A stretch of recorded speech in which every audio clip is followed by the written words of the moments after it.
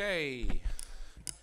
Ladies and gentlemen, please take your seats, get your laptops out. The power cables are in front.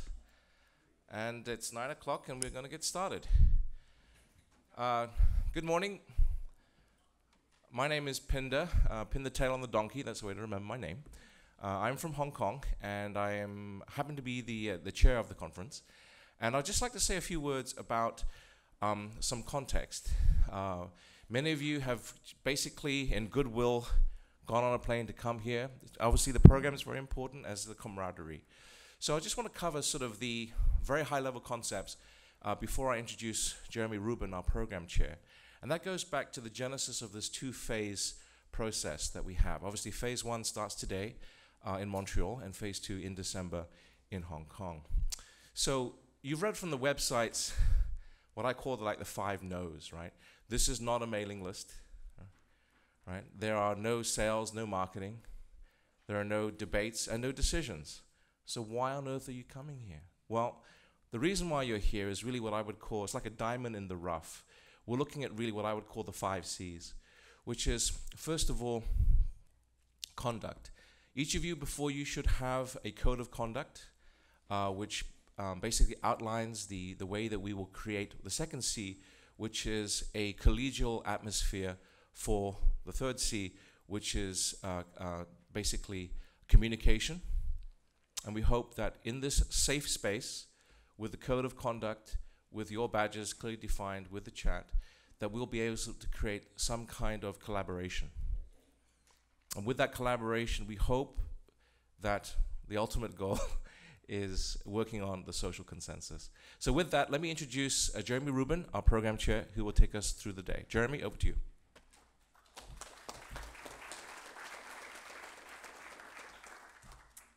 Thanks, Pindar.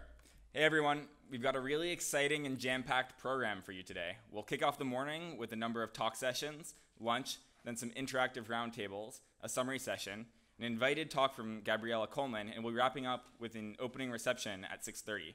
Tomorrow's schedule is similar. Check the program for exact details. A couple administrative notes about the structure of the event. Speakers, please come to the front of the room over there where Brian is before your scheduled talk, so in the talk right before. We will not be running a live Q&A. This is very important. However, we will be able to take questions via Google form with answers by speakers posted online later. You can find the form prominently featured on the scalingbitcoin.org website. The main reason for not doing live questions is our tight schedule. However, it's also important because good technical responses take time to properly generate. The roundtable discussions will take place under the Chatham House rule. It's relatively simple to understand. You can use what people say, but not who said it. This rule fosters a more open channel of communication. In general, please treat all of the workshop as if it were under Chatham House rule by default.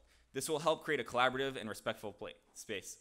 I'll share more about the workshops after lunch. If you're tweeting, our hashtag, as you can see, is Scaling Bitcoin, and IRC will be hanging out on channel Bitcoin workshops. We have a small warm-up exercise for all of you today. Everyone ready? Take out your phone. Take them out. Now you can take a glamorous photo of me. And then please put them on silent so that we can have the kind of optimal background noise of no distracting calls. Lastly, I want to give a shout out to everyone who has been volunteering hundreds of hours of hard work to make this event happen. Particularly our local host, Anton, who's probably somewhere in the back. Because there's been a lot going on to put this all together. However, the hardest and most important work is now, and it's on all of us. In order for this event to really be a success, we are all going to need to set aside past grudges and open our ears, eyes, and mind. I think if you're sitting right here now, you know this to be true. So let's do our best and make Satoshi proud. Without further ado, let's get to our first talk.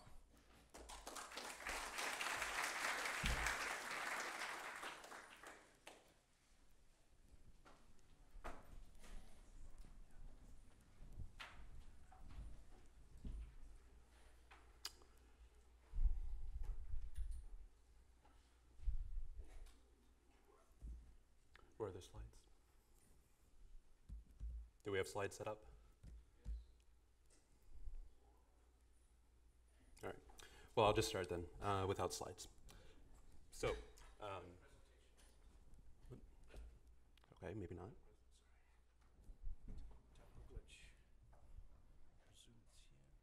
Oh.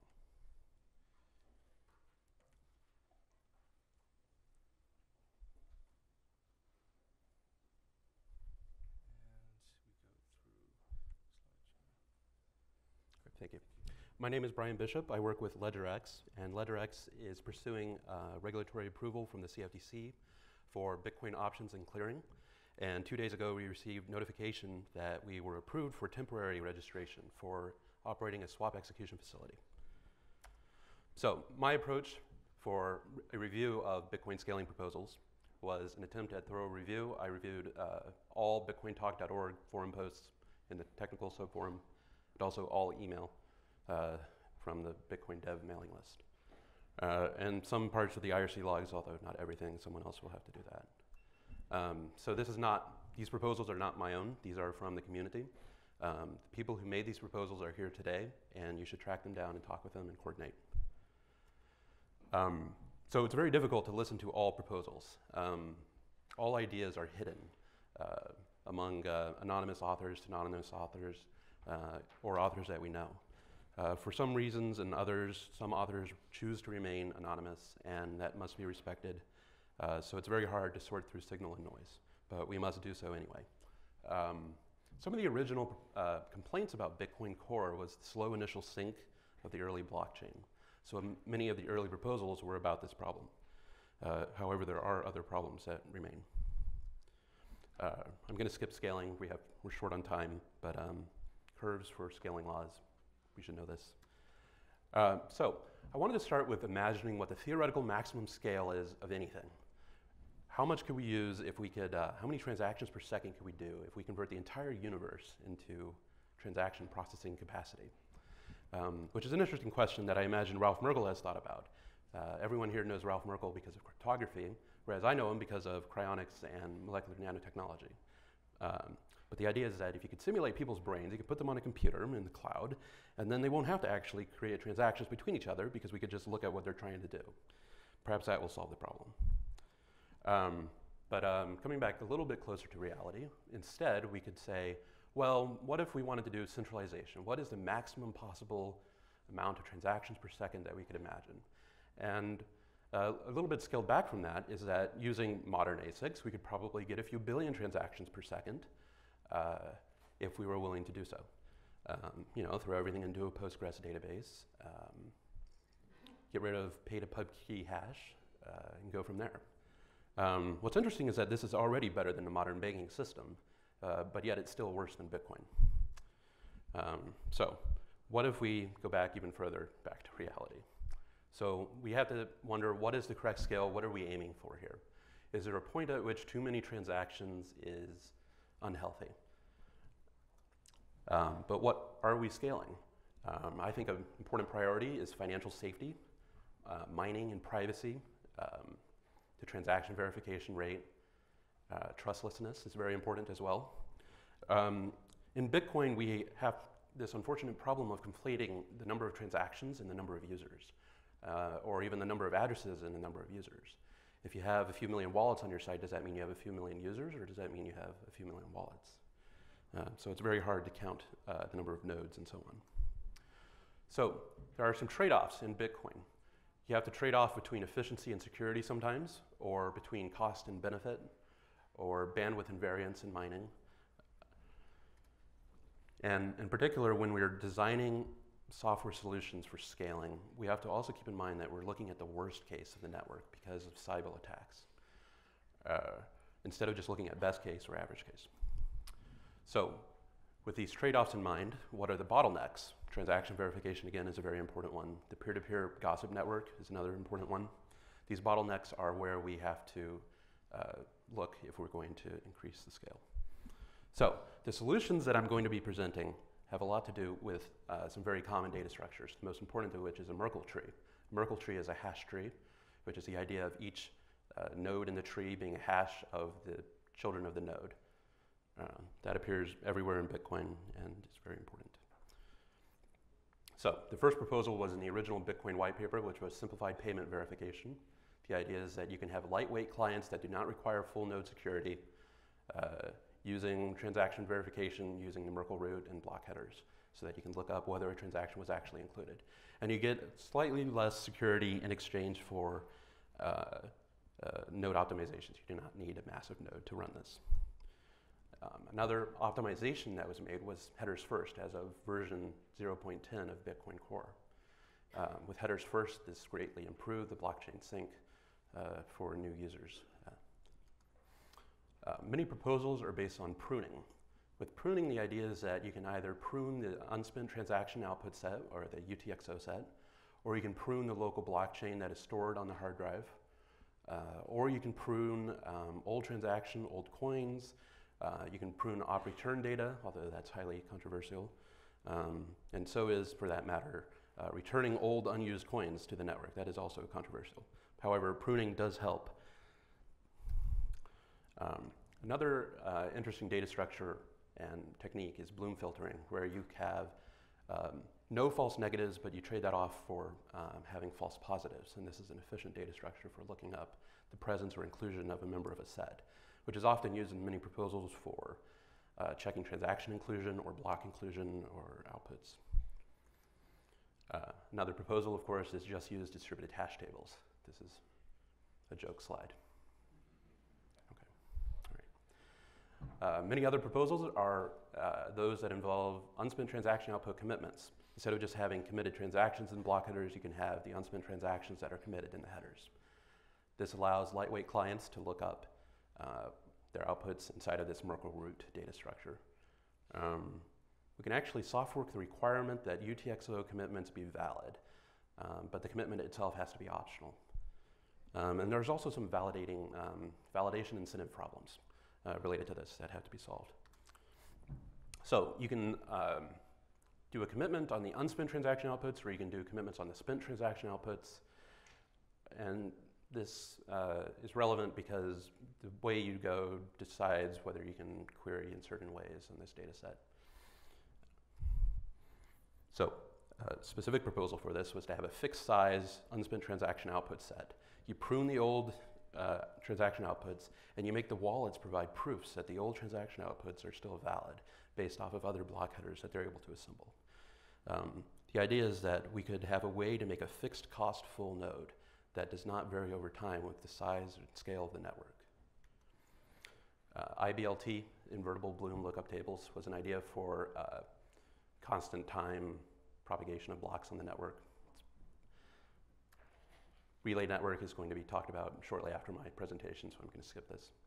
Of course, we're all familiar with max block size proposals. There have been proposals for increasing, decreasing, and keeping the block size the same, and many variations of this that I'm also going to be skipping. Merge mining is an interesting method for having alternate chains that are secured by the same hash rate for miners that are interested in securing both chains of Bitcoin and an auxiliary chain. They are independent, although the auxiliary chain is capable of having block headers from the Bitcoin blockchain inside of their blockchain, and their clients are made to be compatible with this. Another proposal that was mentioned in the community was fidelity bonded ledgers. The idea is that you take out everything from Bitcoin except transaction and scripting, no miner validation for the most part. And this would require fidelity bonds and possibly fraud proofs as well.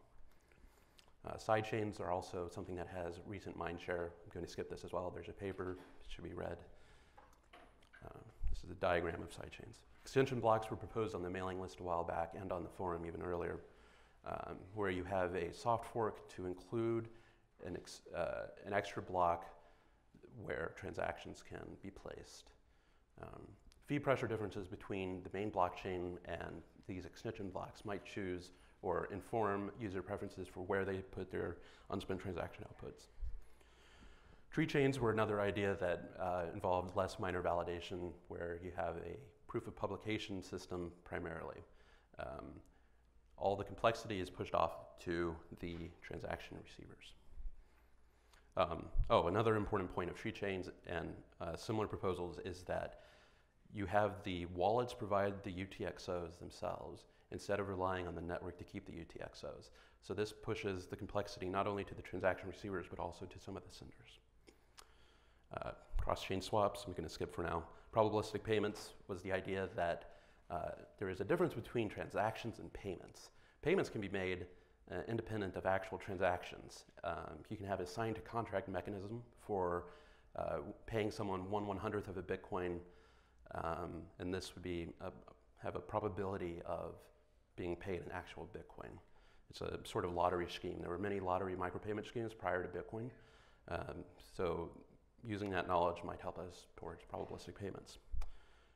Which brings us to proof of work payment, which is the idea that you can make your receiver of your Bitcoin transaction essentially a mining pool, and then you mine for them, and that's your payment, because you can use proof of work as evidence that you have some economic burn rate, I guess, is a simplification. And this has interesting privacy benefits as well. So before I get to payment channels, there's this concept of cut-through, which is that if you are transacting to 200 different people, and those 200 different people all pay the same person, and if you're willing to forego fast confirmations, then you might as well just skip the intermediate step, and you can compress all these transactions at the same time, and then only have one transaction to the final destination. That's the concept of cut-through.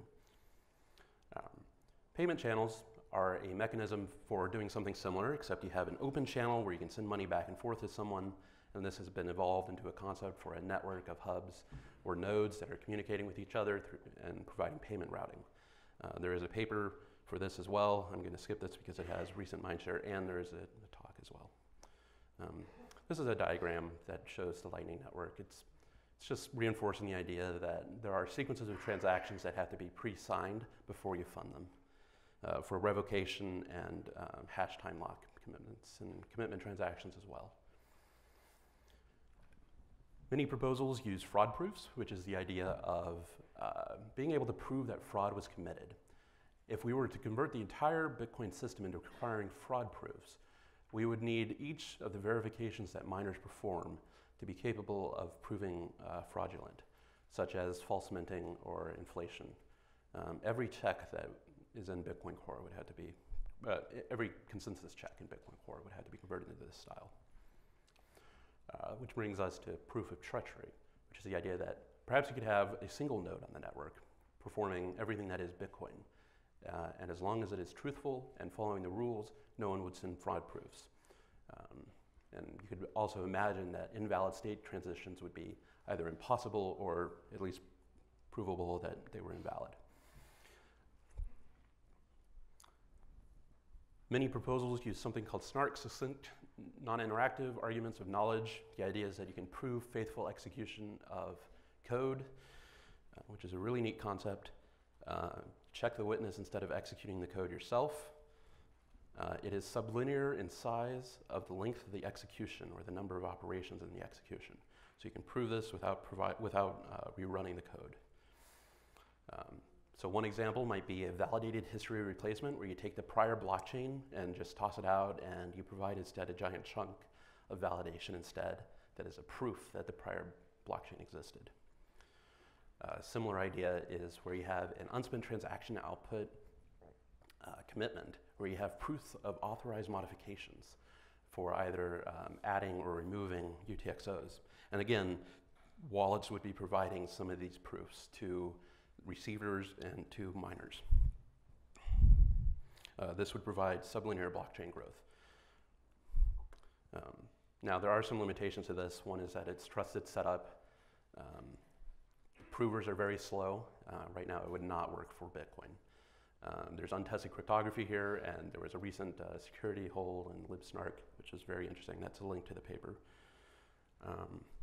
I believe that interesting directions to look into would include publicly verifiable computation, multi-party computation, remote attestation, and also different SIG hash types will also provide scaling benefits, just like with Lightning Network using this idea of being able to sign a transaction before you fund it. You can use that in many other scenarios as well. So if we could find a way to get the blockchain to grow with respect to time sublinearly, or have a constant size, I think that would have huge scaling benefits that would be quite profound. Basically, that's the holy grail. Wallets providing their own unspent transaction outputs and proofs would also be a huge benefit. It's interesting to note that we don't actually care what the history is as long as it doesn't change. And as Andrew Miller pointed out once, most of Bitcoin and everything that's interesting in Bitcoin or cryptography turns out to be Merkle trees and then complicated variations of other cryptography on top of Merkle trees. So when I was doing this review of bitcointalk.org and the mailing list, I produced many bookmarks. There's a link here. You can get this in the presentation on the IRC channel. We'll have a link. I'm also collecting Bitcoin technology inventions, and this is going to be used to produce a wiki page that summarizes a lot of things that might have been missed. That's it. Thank you.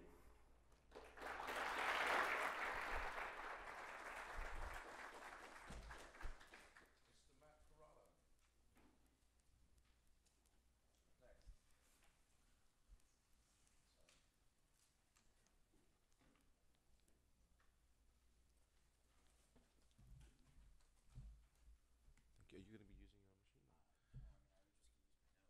Oh, okay, great.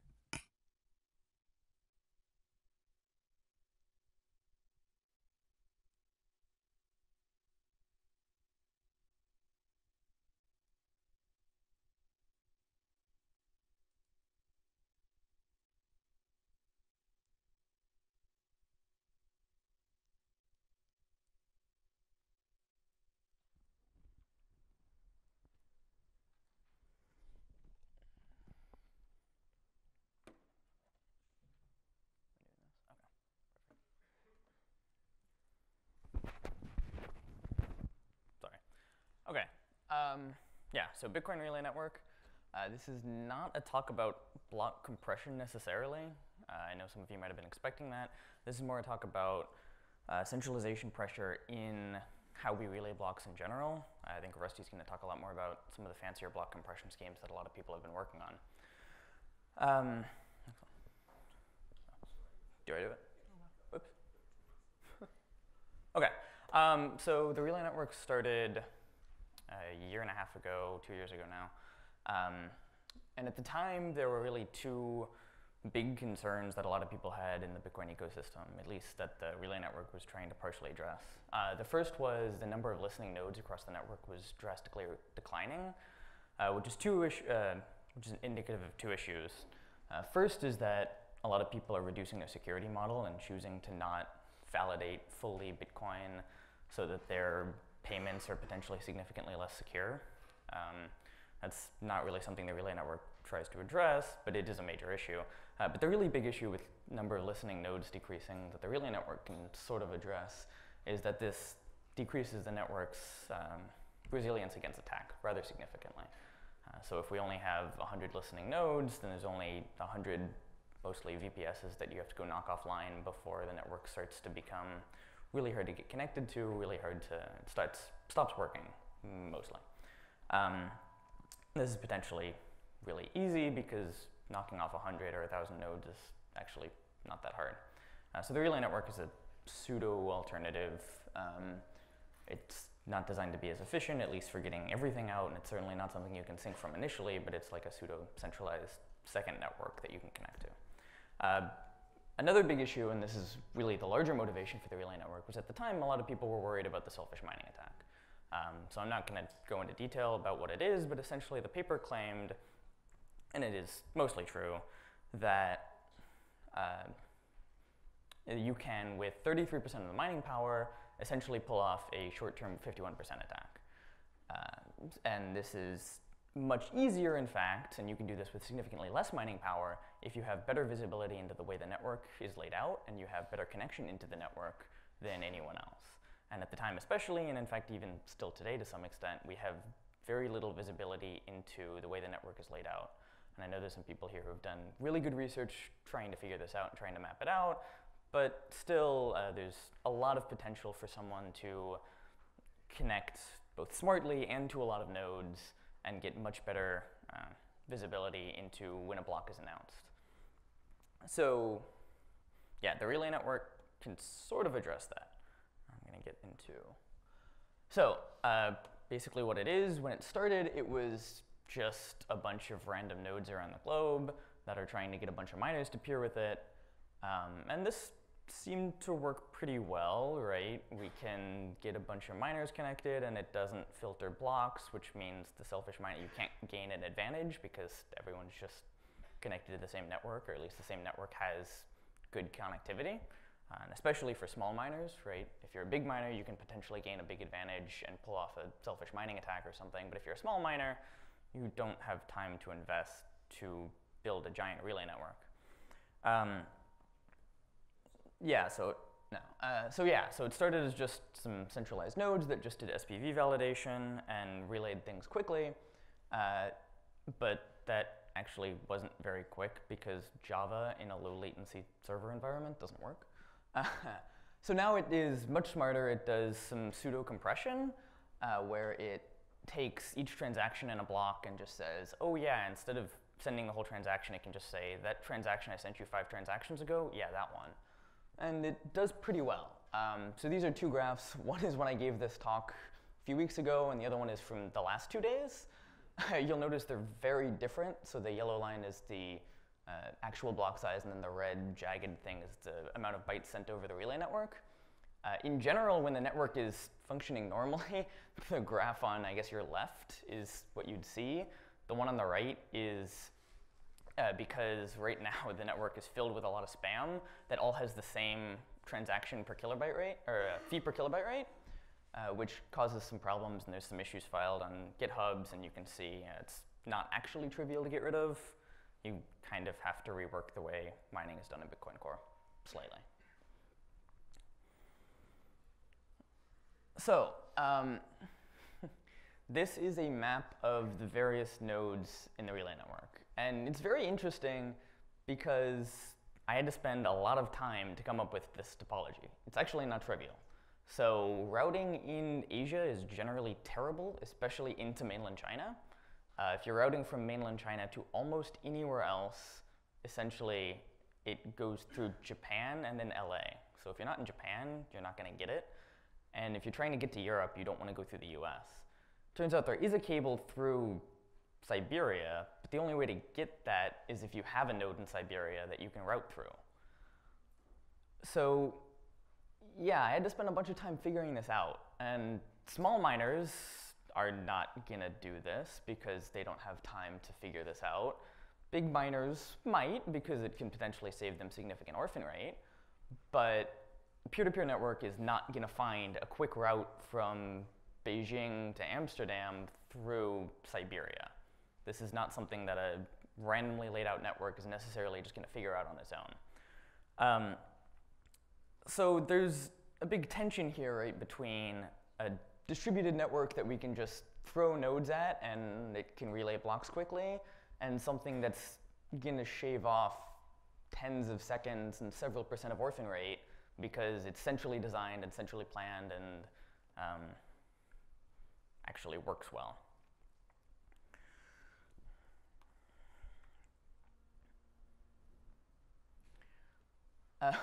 So yeah, there's a huge opportunity cost to just not using this style of centralized network. Oops, this got cut off. I don't know what that says. Anyway, so this is a wonderful graph of time to relay things around the network. And this is really relevant for block transmission around the network because you can see on they're both log axis, but on the left axis you can see, and the vertical axis you can see the block size that's actually sent over the wire, only up to 1 megabyte. And on the bottom you can see how many milliseconds it took to get around the globe. And there's a very strong correlation after you send a few packets. And the relay network often sends things in 1 or 2 TCP packets. But after you get past that, you start to have a very strong correlation. And in fact, this is indicative of how TCP behaves across long-haul links.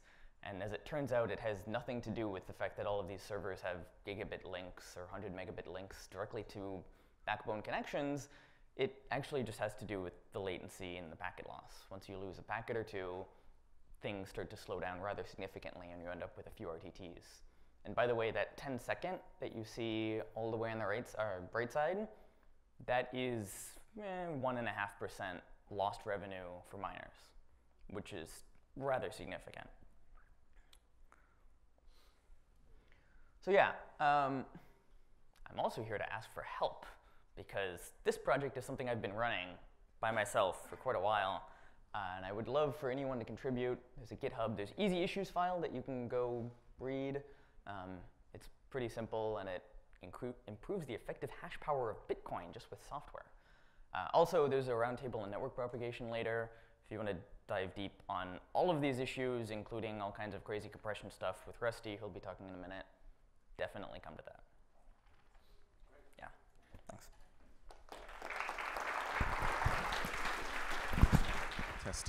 Test. Whoa. Stop. Good morning, everybody. Good morning, everybody.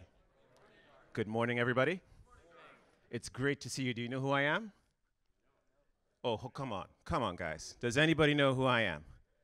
You know who I am? San Francisco Bitcoin Meetup. Woo! All right, give it up for San Francisco Bitcoin Meetup. SF Bitcoin Devs. All right, I just got up. I'm sorry. Montreal is a beautiful city.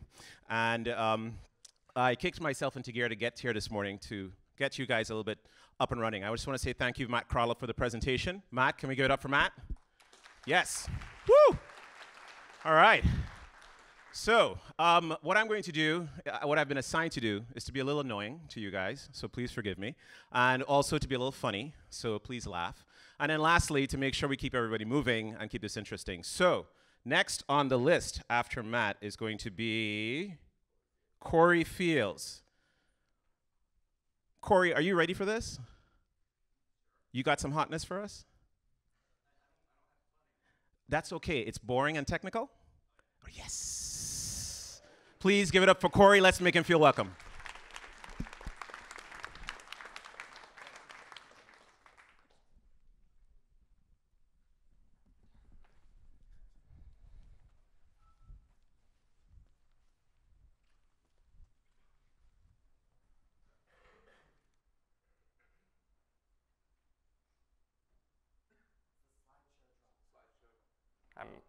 I'm not driving at the moment.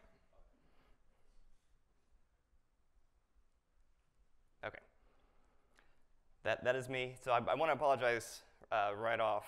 I'm here to talk about reworking. This is a Bitcoin Core specific topic, and I've been working kind of feverishly over the last few weeks to get some code whipped into shape so I could talk more definitively about working things rather than theory. So the presentation itself suffered a little bit for that.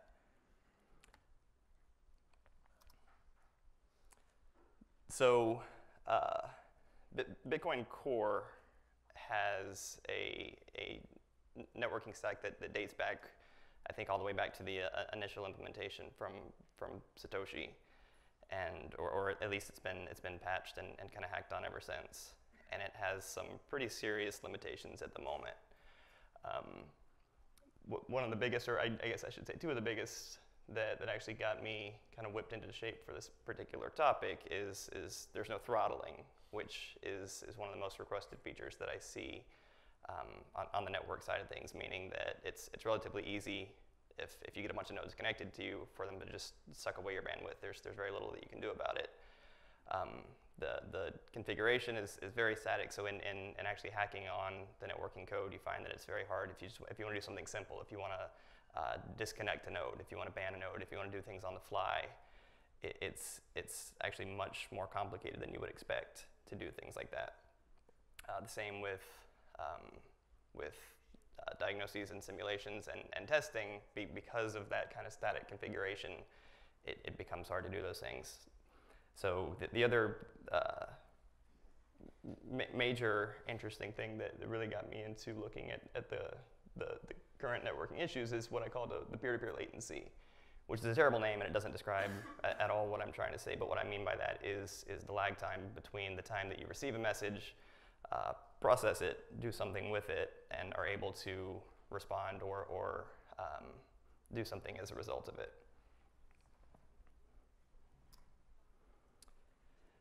So again, this is pretty core specific. So Bitcoin Core developers, I think, will recognize some of these things, and I'm sure they could add to the list very easily.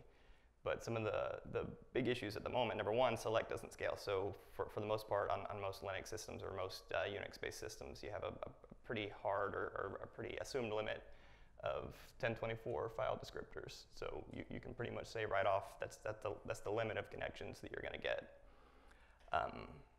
So there are major locking issues, and this is very specific to the Bitcoin code itself. So it becomes very hard to make any changes to the way that connections work, connections are established, the way that proxies work, the way that basically anything regarding sockets and data transmission is just covered with locks, covered with some crazy code paths, and there's some pretty spaghettified code that has emerged over time. So the result of that, and it's something that I'm not sure has been analyzed all that much, but what I consider to be one of the major scaling issues at the moment for the networking side of things is how much is done on the message handling thread in Core. So what that means is, as we receive messages on the network and process them very quickly, there's a lot of thread contention, because things like block validation, transaction validation, all those things are happening on our message handling thread. So as more and more starts coming in over the network, we become less and less able to process it. So I haven't seen really many or any proposals, things to address that particular issue. And given the amount of, given the current code base and its fragility, I decided to dive in and essentially look at a complete rework of the networking code. So this is one of my primary motivators. I was doing a sync, the initial block download, a few months ago, and this was the before. This is on my MacBook, which is about a year old, I suppose. And one of the things I noticed, one of the trends that emerged very quickly, was this peaks and troughs trend. And I think most people would see that definitely the slower the computer that you're working on, that you're trying to sync with, you would notice that trend even more strongly. And so what's happening there is what I alluded to a minute ago. It's the fact that as blocks are coming in, as data is coming in, we can't process it fast enough, because we're doing all this validation, and headers first actually made this a lot worse, because as blocks are coming in out of order, you may have 15, 20, 30 blocks queued up that don't actually connect until the right block comes in. So there can be tens of seconds or even minutes that go by before you can request a new block. So that's what we're seeing here. The valleys are where we're currently churning and chugging away, doing our best to validate things, and we're not able to request new blocks coming in. So network traffic just drops, and over the long term, you see this drop to basically zero. So I ran a quick experiment. I added some new threads to do some of that block handling on a new thread, and this is the result that I got. So I want to make it very clear. This is the award that I went ahead and gave myself for the most simplified data here, because this says nothing. This is not at all useful, but it was enough to prove to me that it is at least possible to offset some of this peaks and valley kind of trend. So I've started working in the last few months, and really I've kicked it into high gear over the last few weeks to work on just a complete replacement for essentially the networking stack inside of Bitcoin. So more threads is kind of traditionally what we've done to make Bitcoin Core scale, and anyone who's done networking and kind of on the low level knows that really doesn't, that stops being useful at some point. So I started looking at things that we could do asynchronously instead. So at the moment, pretty much everything in Core on the networking side is done synchronously. We spawn some threads, we spawn some connections, we wait for them to connect, and then we act on that instead. And so as a result of that pattern, the Bitcoin Core logic tends to behave the same way. So we wait for a network, wait to establish a connection. Once we have that connection, we start talking to it. We establish, we run the handshake and start asking for blocks. But as you try to scale up on the networking side, it becomes much easier if you have your network say, I'm connected now. What do you want from me? So libevent is a library that is essentially written to handle these kind of issues. It was actually, its usage was just merged into Bitcoin Core for a different RPC server over the last few weeks. So there are a few complaints about adding a new library and depending on third-party code for Bitcoin Core for some of the core logic of it. But I would say that it's a pretty well-established library already. There's a lot of things that it does for us that we do. Like if you look at this list, it's kind of insane that we do all of these things manually in Core at the moment. So it handles socket creation, binding, polling, buffering, watermarks, blah blah blah. But it also handles prioritization, which is really nice and something that is very handwritten in Core. So you can say this node is more important. Give it a higher priority. Let it make sure that I know that it's connected before the others, or make sure that its data is synced before the others. It also uses epoll, KQ, or I'm not familiar with IOCP, but its IOCP is used for Windows where possible, meaning that for most Linux systems, for most OS X and BSD systems, we won't be reliant on select anymore. So that kind of soft or soft-ish limit of 1024 connections that we have at the moment just kind of goes away. We don't have to worry about it anymore. So this is the approach that I've taken.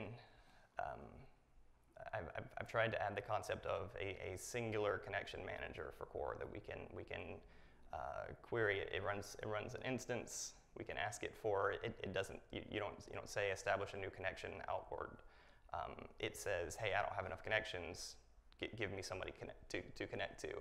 And then after a few seconds, it says, okay, I'm connected. What do you want to do? So it kind of reverses it. It looks at things from the network perspective or from the buffer perspective. Because of that, because the direction of thing changes, it also would make it much easier to kind of reverse that logic in the core code as well. To say somebody asked for a block, what do you want to do about it? Instead of saying somebody asked for a block, I'm gonna stop everything and go find that block and send it to them, which is what we do now. So in writing the manager, it became obvious pretty quickly when you're as I was working on the code to actually establish the rules for how to manage connections. It became clear that a network connection manager itself really doesn't have to know anything about Bitcoin itself. It has to know like two or three things. It has to know how big a header is, what the size, what the message size offset is inside the header, and then as one tiny optimization, it knows a little bit about the version handshake, because the first incoming message is where you establish a lot about the connection information itself. So you can avoid some races by saying, before I'm notified about that I can start sending messages back and forth, do this version handshake, and then continue.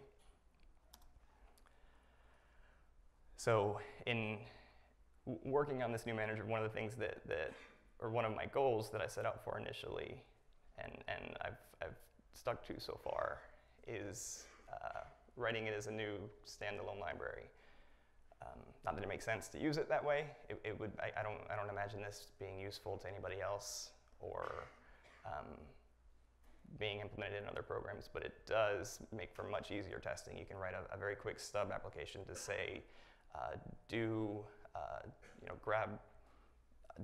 simulate an initial block download. Simulate this scenario without having to deal with all of the other Bitcoin-related things that are going on. You can test, say you just want to test how easily you can connect it to 2,000 nodes, or how easily you could spawn an attack. You can write your own little stub applications. That also means that because nothing is hard-coded and there's nothing global, lots and lots of things become dynamic in Bitcoin Core. So I would love to see the ability to, one of the things that would have been really helpful in my testing was the ability to just kick a node, say, I don't want you connected to me anymore on the fly. and limit somebody's bandwidth on the fly. If you notice somebody sucking up all your bandwidth, you know, limit them in particular, but leave everybody else kind of unlocked.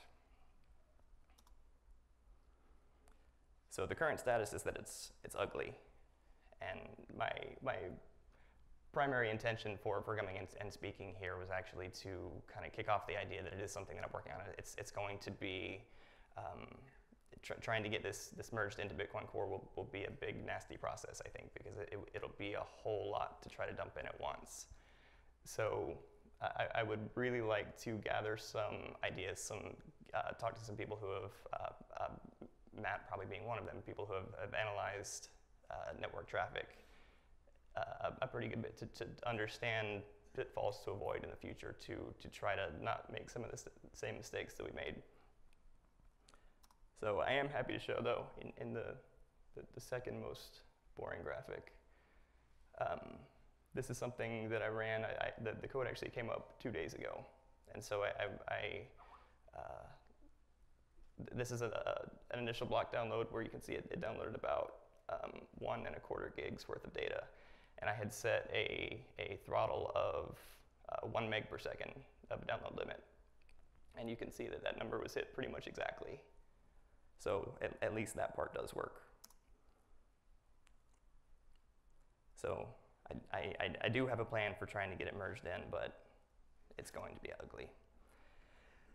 So as far as daydreaming goes, once we do have a new network manager, I think that it opens up some very interesting possibilities. One, I was talking to Jonas about this last night. I think this is important going forward. Since the network connections would be instanced, or the manager would be instanced, it would become possible to say run 2 different sets of services at once. So say I advertise Node Network on this side, and on the other side, or on another simultaneous port, I advertise Node Bloom, or any of the other server features that you would want to run. So you don't necessarily have to be static about it. It could also give the ability to, you could start as a pruned node until you acquire all the blocks, at which point you could dynamically say, I'm a full node now. You can grab blocks from me. So lots of interesting things beyond that. I think a Cursus GUI to be able to interact would be very helpful for people that run VBSs. Unix sockets, I have no idea how that would be helpful, but it could be possible. Out-of-process networking would be the same way. I don't imagine how that could possibly be useful, but who knows. So again, my primary intention here is to kind of introduce the idea and hope that I can talk to you about some of the issues that you guys have run into.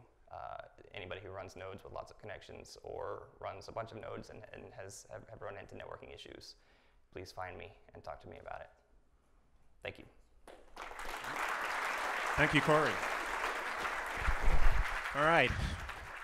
Now that we're all awake again, before we go to the next presenter, I just arrived and I woke up and I just wanted to get a chance to know you guys, because I see a lot of San Francisco faces, but I see a lot of other strange humans from other parts. So I'm just going to ask, who's here from Iran? Who's here from New York? You brave people. My goodness. Awesome. Who's here from Europe? Woo! Europe in the house. That's right. Who's here from Asia? Pindar. All right. Welcome. Cool. There we go. More. All right. Anybody from the where? Australia. All right. Awesome. Well, great to have you guys here. Welcome. I know you've been welcome before. I know that we're running a little bit early, so what I just wanted to say was that we have a hashtag called Scaling Bitcoin, so please use it. We are proud to announce that you've all overloaded the Wi-Fi, so please be considerate. If you're not using it, sign off or turn off your... No, turn off your Bitcoin notes. No 8 megabyte testing. All right. Not a lot of people understand that joke. Okay. So also, we're going to have a coffee break. And of course, you guys know we're going to have the breakout sessions. And oh my God, is that Peter Todd? Peter, please, I want your babies. Okay. So I think what I wanted to do is just remind you guys, this is the first time we will meet many of each other in this type of sort of session. So please, if you see somebody you don't know, shake a hand and say, hey, I do cool stuff. I know you do cool stuff. Tell me about it. And the coffee break will be a great time to meet each other, because I have a feeling what's going to happen here is there's going to be a lot of cool stuff and a lot of cool people doing things after. So please, if you want a business development person in your next startup, no, I'm just joking. So if you guys don't know what I do, my company is called Serica, and we're PayPal for cannabis, and we use Bitcoin. So we've been doing that, and we depend on the blockchain and everything you do here to keep us alive and to keep us running a separate rails. So everything here is important. Please do connect. And with that, I hear Rusty is coming. I hear Rusty. Rusty, is that you? Come on, give it up. This guy. All right. Woo! Ooh, it's a Mac. Okay, everyone can hear me? Great. Hi, I'm Rusty. This is not what I do, but I was doing it anyway, so I'm here to talk about it. The problem is currently basically blocks are transmitted in their entirety. If you're like me and you have a 1 megabit uplink and you're connecting your node to 8 peers, your first peer will see a 1 meg block in about 66.8 seconds, right? That's significantly slower than you'd expect. The last one is about 76.4 seconds, because we basically blast out blocks in parallel to all our peers. Now, miners can solve this problem of slow block transmission, for example, by centralizing and all using the same pool. That's not necessarily desirable, so it would be nice if you could take advantage of some of the redundancies in the block. Now, under normal circumstances, of course, most of the contents of the block is known to the peers. It doesn't help for worst case. Worst case, you can always create a block that no one's seen before. But it does help for the normal case. But a really naive approach to this, like sending TX IDs, potentially adds some round-trip latency, so you want to avoid that. So the first approach to this was Gavin's O1 block propagation gist, which is given the URL there. It uses an IBLT. I Googled image search for IBLT, and that's what I got. Obviously, internet, bacon, lettuce, tomato. So invertible Bloom lookup table to encode a block for transmission. So basically what you do is you take IBLT deals with constant sizes, so you split your transaction into fragments that look something like this. They have a fragment ID, an index, which is the number for the fragment, and then the actual data. Those of you familiar with Bloom tables will know basically you take 3 hash functions, you throw the fragment into your Bloom filter there. In this case, we keep a counter as well as XORing in. And then we do the same thing with our second fragment. And there you can see, thanks to the wonders of SVG, the A and B are XORed over each other. And there's a 2 counter on that bucket. We do that for all the fragments. We end up with something that looks like this, which of course is an oversaturated Bloom table, which is useless to everyone. So one side basically does that for the entire block, sends it to the peer. The peer creates what they guess to be the equivalent IBLT, and the subtraction of that is relatively trivial. So you XOR the main parts and you subtract the counters, and you'll end up with a difference. And hopefully that's not oversaturated, and then you can extract out the buckets. The buckets that have count -1 means you put a transaction in your block guess that wasn't in the real block, so you pull out all those fragments. If the count is 1, then that means there's an unknown transaction in the block. You pull that fragment out. If you end up with an empty IBLT, when you've basically done this dissolution, you then try to form the block out of that. That's IBLT in a nutshell. Now, we've done some minor improvements. I'm not going to go through them. But basically, there's some optimizations and other things on the original proposal that have been coded up. I don't have good numbers on how much each of these buys you. But I do want to point out Kalle Rosenbaum was really good collaborating with this stuff and throwing ideas around on various different things that we could do. And we've got a thread running between the two of us at the moment on doing some more measurements on the net effects. But more interestingly, it turns out creating this IBLT is really fast. It's order of the number of transactions in the block. There's a twist that we use that makes an order n log n factor in there, but it's still relatively fast. So Peter Wille suggested, why don't we just use this for encoding between peers rather than the miner setting it up and spraying it out to the network. You would use this to encode a block to your direct peers, potentially differently for each peer. So the question then comes down to scaling. How well does this kind of approach scale? It scales as the difference in mempool with some factor. Obviously, if you knew exactly what the other person didn't have, that would be the most efficient way. And there's some encoding penalty for throwing blocks into the IBLT. It depends on whether there are extra blocks or extra transactions or missing transactions. The rate is about 1 to 2.2 factor there. The difference in mempool roughly scales with the transaction bit rate. The more transactions flowing through the network, the more likely you are to have missing or extra transactions in the other person's mempool. So that's the rough scaling property. The issue that comes up then is this helps against the centralization problem in one sense, in that obviously, there's less pressure on miners to collaborate into single pools because they've got faster block transmission. But it does put pressure on homogenization because this scheme works best if your mempools are identical, which potentially open the doors to things like censorship. So we really wanted a trade-off. You do need to have some heuristic to indicate what transactions are likely to be in the block. They can't throw the entire mempool into their IBLT because if their mempools over full, there's going to be way too much in the IBLT. Even when you do the subtraction, they'll end up with a lot of junk. So you do need some heuristics, but you need a fairly compact heuristic to give them an idea of what kind of things they should put in their IBLT to do the subtraction. With the aim to making reasonable mining variations, whatever that means, as efficient as possible. Okay, so this is kind of what we came up with. You first send basically your minimum Satoshi per byte, or Satoshi per kilobyte, or per 4K, whatever scales best. So this assumes that miners are basically profit maximizing. So they've picked some level and have gone, if it pays more than this, I'll include it in my block.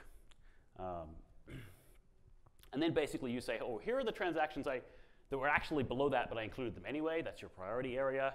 And here are transactions which were above that line in my mempool, but I did not include them for some reason. Now, importantly, you don't have to send the TX IDs for that. Those two can compactly be represented as bit prefixes. So even if you have, say, 1 million transactions in your mempool, it still only costs you 20 bits for each of those. So sending those excluded and included TXs is actually pretty cheap. So if you try this, about 6 months ago, I hacked up Bitcoin to dump mempools every time it received a block and every time it received a transaction, and ran it on 4 nodes around the world, one in Singapore, one in Australia, 2 in San Francisco, one of which was on the Relay network. So I have, up on GitHub there, Bitcoin Corpus, which is a week of mempool data for all these peers, all these nodes. Now, if we pretend there were peers and they were running this protocol, we can kind of simulate what we would expect. If we use 128 byte fragment size, the jury's still out on what the optimal size is, but that seems to be in the ballpark. Instead of transmitting everyone to everyone else, which would be about 482 meg, we send, and this is best case, this is using the smallest, iterating until we find the smallest possible IBLT we could send and still get the data across, we would send about 3% of that. So there are potentially some real upsides to this approach, which is good to know. Here's a good block. I got lucky. There's a streak of what do we call it now? These days it's called, the cool kids call it stress testing. Random fluctuations in the network that caused full blocks. So here's a good block. It's almost a megabyte long, of which you can see everything but the Coinbase is already in our mempool. This is the easiest possible case. We have 1.2, 1.3 megs in our mempool. Basically, to send to the 3 peers, this is actually the Australian case sending to the other peers, they send about 2K each or 4K for one of them. And the reason is that we actually guessed the minimum transaction fee wrong. So we actually sent a lot of extra bits that we didn't need. But it's still, that's pretty tight. I mean, we're sending 2 or 4K to get a 1 meg block. Here's a bad case.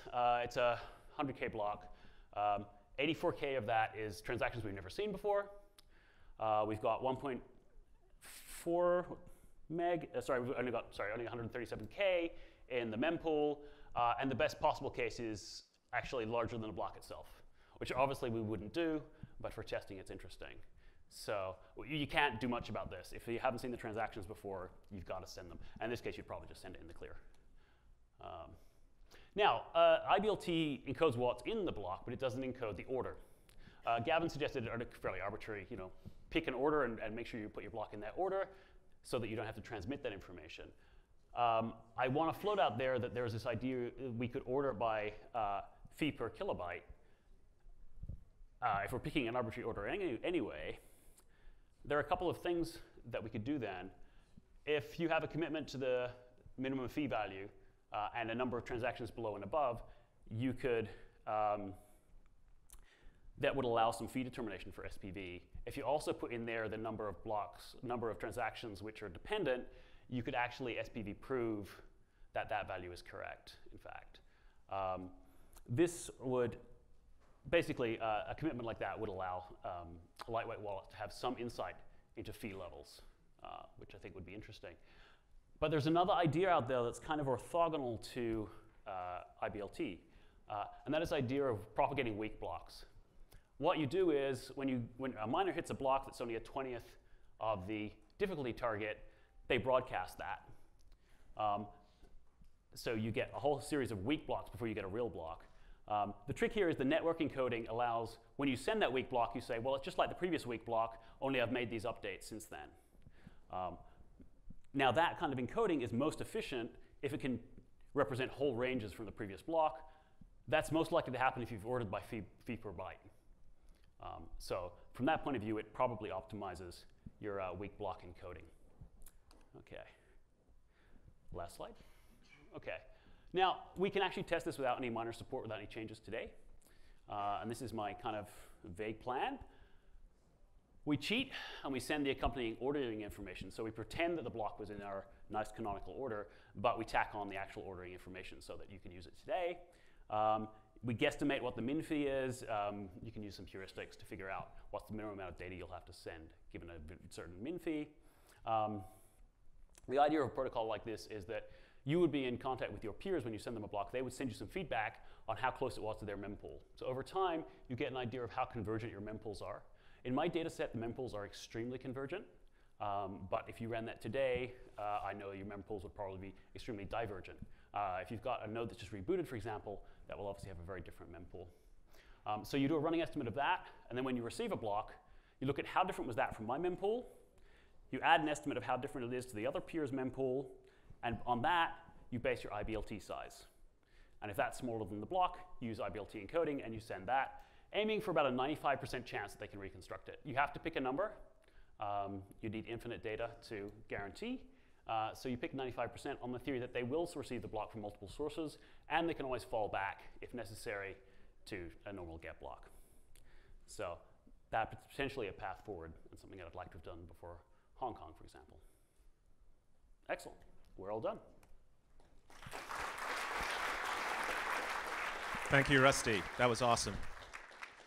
Okay, so we are running early, which is good, which means that you guys and us get to go for coffee right now and come back in 20 minutes. So the program says 10:20, but if you come back in 20 minutes, that means we could even finish earlier and then get drinks. So coffee, let's do it. All right. Thank you. Thank you, everybody. Give yourself a clap. Come on, let's do it. Yay. Woo! Bitcoin. Oh, yeah.